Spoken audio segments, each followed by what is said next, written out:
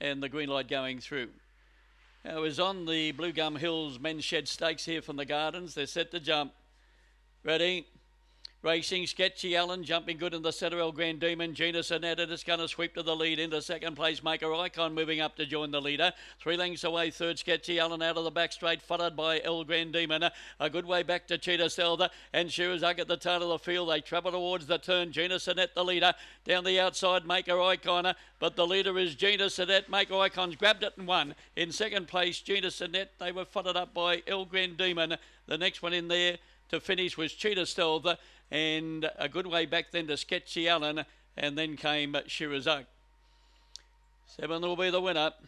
For Gina Sonette, it'll be 7, 4 and 3.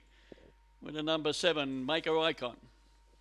By Don't Knock a Him out of Jamala, and by Marion Sullivan and trained by Graham Borrow. Second and number 4, Gina Sonette. By Oaks Road, Bloss Sonette for Alan Ivers. And number 3 was third, El Grand Demon, El Grand Chanel, Laura's Pearl for Sandra Brown.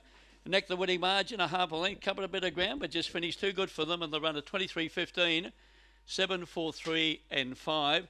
So the quaddy numbers here tonight, 7, 3, 1 and 7 after race number 8.